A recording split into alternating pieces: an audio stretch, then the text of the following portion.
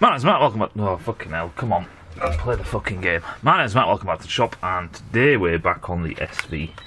I've gone and got some parts, so we've got a new rubber boot, jobby, and an O-ring and all the rest of it. What we're going to do is we're going to do the rear master cylinder. Right, let's just get on with it. So, the way you kick this whole thing off is we need to get this rod out. So there is a lock nut at the top there. And it doesn't say that, it says take off our Johnny thing first.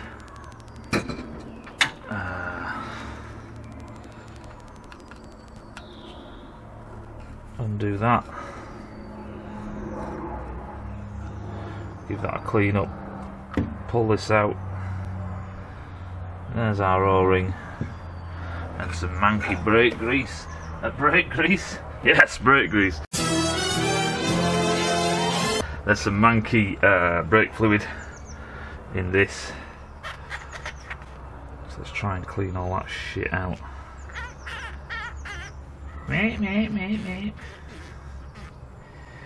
Oh, just on a side note, that 303 shit, that rubber protectant stuff, we've got a ping pong tournament thing going on at work, and my god, that 303 stuff works awesome on your ping pong bat. Any road. So we're gonna blow all the shmoo and shit out of there. Yes, I said shmoo, get over it. We'll just call this YouTube language. I've also got a broken bolt in there that I had to drill out. It just refused to fucking move.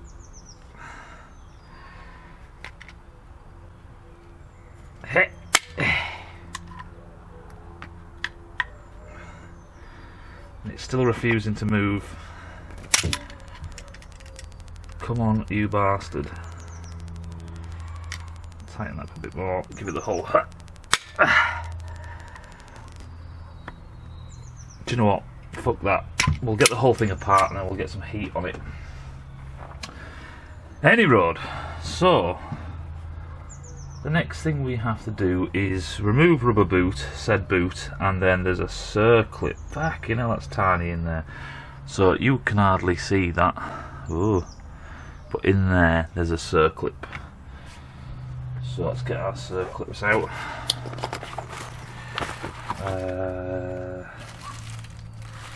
Mini ones. Why is that still in its packet? I've used these ones, obviously not yet. Right then.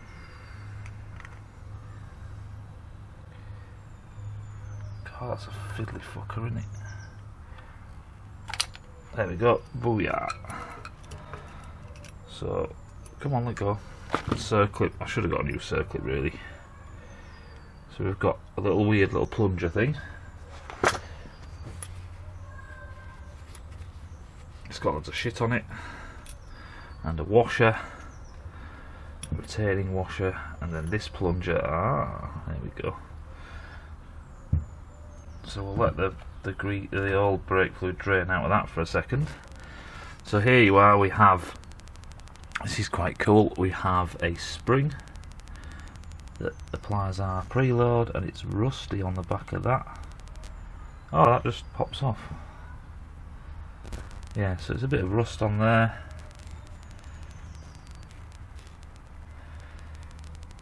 So this is actually a tapered spring. It has a tapered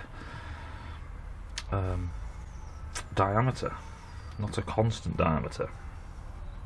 We then have a little rubber seal. When you're cleaning seals like this, especially rubber seals, you just got to be a bit not so fucking heavy with it. So there's our seal. We then have this scroll here, which is quite cool. That's like a return, and then we've got another seal, and then we've got a cup. So we've got a cup on the top of there, this other rubber seal, and then that obviously sits against that cup there. So this means if your alignment's slightly out, and I say slightly, we're not obviously doing this, but it's a ball and socket basically, and you'll probably tells you to put a dab of grease in there just to stop it whatever is it, whatever is it. It says check the inside of your master cylinder. Give that a clean. There's a lot of shit, but this shit that's coming off it is the butylene. I think it's the butylene in the rubber that's starting to degrade. We'll clean that out. We'll give the outside a quick rub. Now this is a stainless brush, and I'm using a stainless brush on aluminium, which seems like a cardinal sin. However, these bristles, they're really soft. Very thin bristle brush.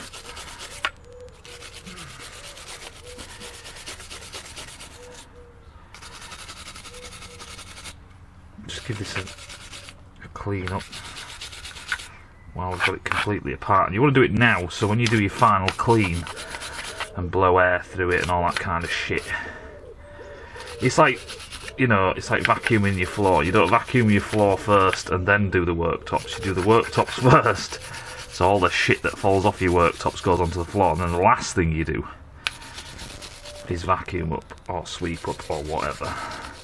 Start from the top and work your way down. It's the same kind of principle here, where as soon as you've got all the parts out of your assembly, then you clean your bits.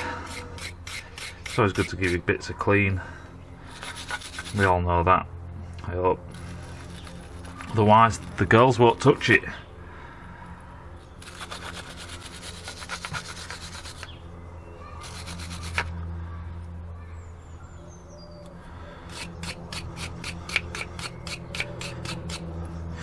Now, I was going to actually say a part about sandblasting and soda blasting and all the other kinds of media blasting and stuff.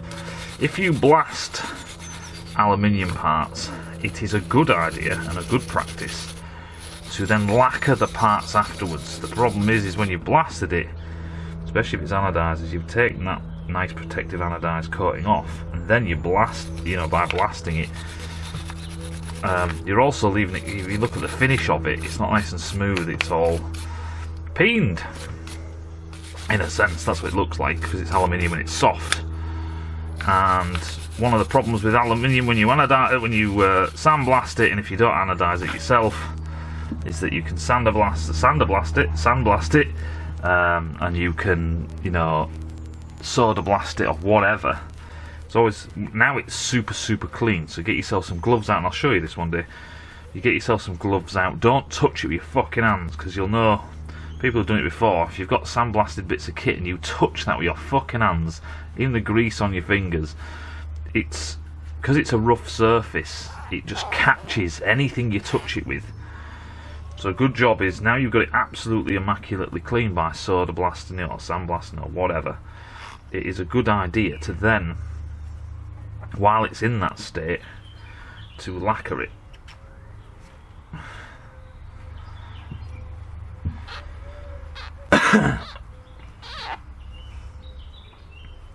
We'll wash that out with some solvent. Yeah, so now also, now I've got it like this, I'm also going to crack that off. God, this arm looks like shit though, doesn't it? How do you get this off? You just have to thread it off the... you're just going to have to thread it off the jobby. Yeah, you just have to thread it off. Right, let me just... another good job for adjustables is that you can grab stuff with adjustables. Adjustables are great for doing little bends in sheet metal, stuff like that. But in a sense, you've got to think of an adjustable spanner like a mini vise. It's not 13, it's 12, you idiot. Oh, pew! That really didn't want to fucking know, did it? Get that nut out. Give all this a clean. You can see how manky that is. I've got a new pin as well in my little parts bin. I'm not going to show you. You're going to be cleaning this stuff up. There's no point in doing that we will do the magic of editing and get straight back to all the clean parts. But generally speaking, it's because it's questions. Yeah. We look through and we get people who are lost. Someone will say, help me, I've got this in bits, this won't go right, how do I do it? And you can tell, and you think, oh my goodness, that's a schoolboy error, I know what you've done wrong there. And you kind of, I know, and you want to tell them, and you want to help. So there's a real desire in me to want to reach out. It's part of making the videos in the first place. I completely understand that. I don't like your jerk-off name. I don't like your jerk-off face. I don't like your jerk-off behavior. And I don't like you. Right, then we're back at it. So what we've got to do is put this back together. That's what I'm doing. So I've got a new boot, a new O-ring, and the way this whole thing goes together. So you have your tapered spring here with this little collar nipper thing on the end.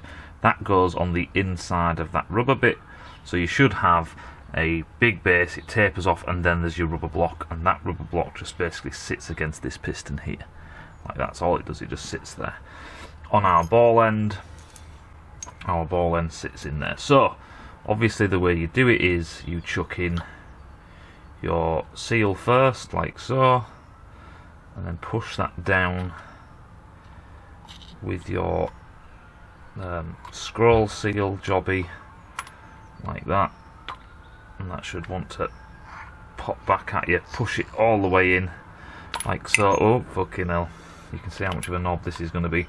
So, it says put some molly grease. I can't find my molly grease, I have to get the fucker out, but I have got some ultra heavy duty Lucas shit. So put that on instead. It's not really the end of the world. All it means is it's just going to wear out faster over the entire lifetime of the bike. So I put some of that grease in the cup, just like that, just a little bit. Nothing maddening, nothing crazy. What the fuck am I talking about? And then obviously that just sits in the bottom of there. So before we do that, luckily our threads show where, if you can see that, no, there we go. Our threads show where our lock nut was. So put that back on, and then we can put our, where's that other fucking nut gone? Oh no, what have I done with the other nut? Oh, you bastard. Oh, well, it's not the end of the world.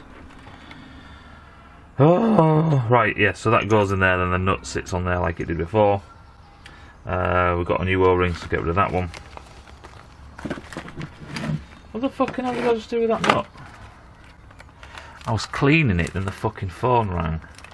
Oh, well. Any other nut will do. Yeah, put our rubber O-ring back on our reservoir feed. Oh, fucking hell.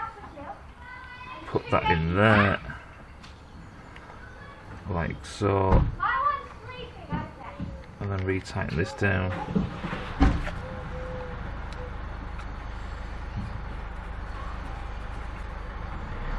That doesn't seem like the right size O-ring.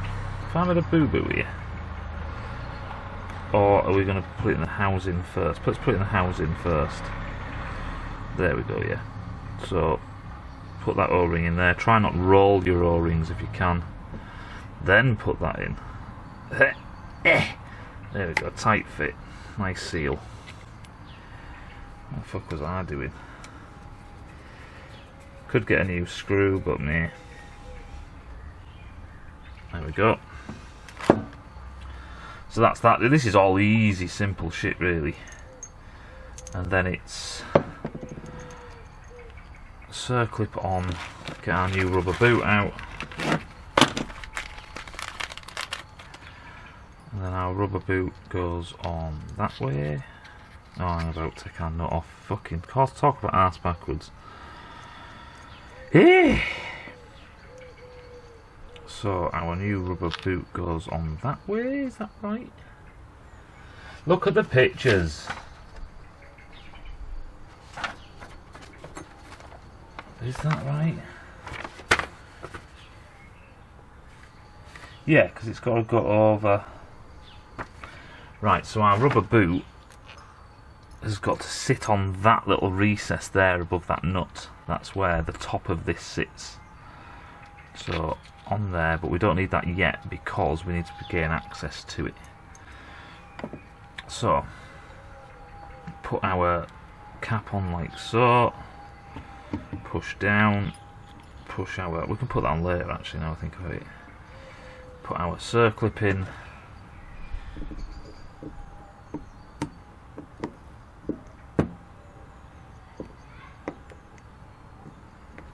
and then get something.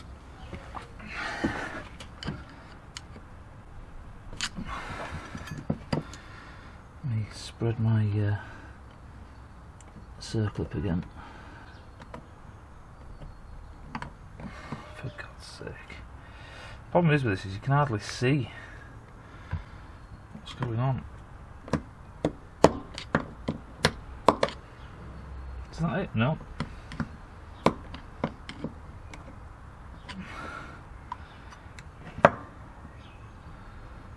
My God, that's low down.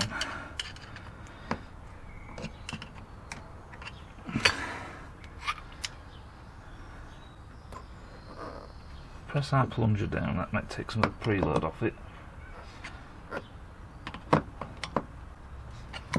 Fuck me!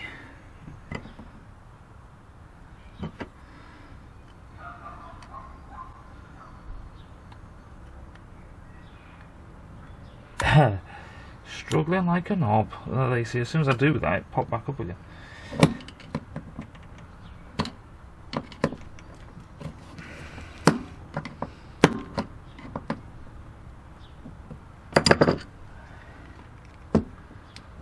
Right, that's nearly in. Oh, that is in. It's alright, I'm just being a fucking complete knob. It is in, I just couldn't see it. It just doesn't look very in. Is that in that groove? That's a very shallow groove.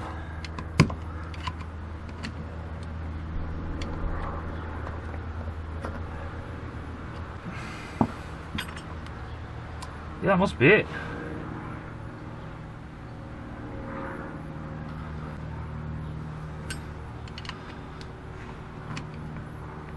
Because the plunger, I can push the plunger down, so there's nothing resisting it.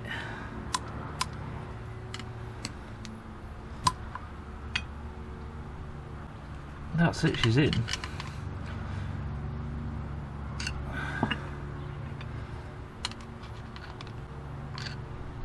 Yeah, it's not the best. Maybe I should have got a new circle. Anyway, she's in. Right then. Rubber boot on. This one's going to be a knob. Oh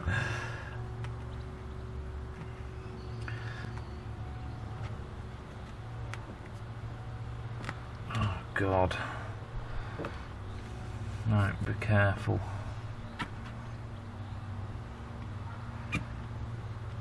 There we go.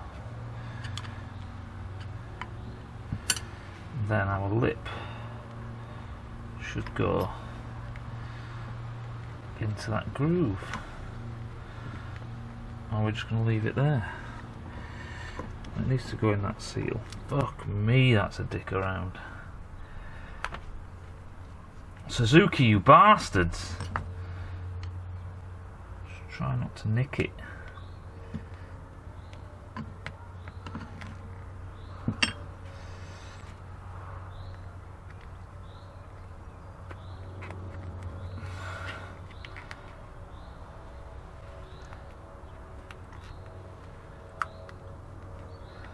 There we go. Are you going? Are you going?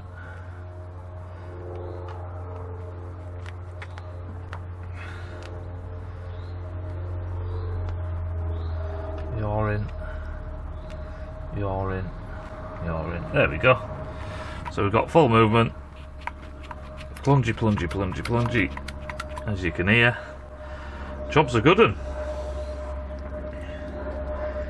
Get that nut on and get the other fucking nut wherever it's bloody pissed off to. I'll find the nut, but you tighten them on. Well, you put that nut in first, you wind this into that nut, and then you basically use obviously this lock nut to basically secure it, and that's it. Job's a good one. Now we can go and stick this with our fresh brake line back on the bike.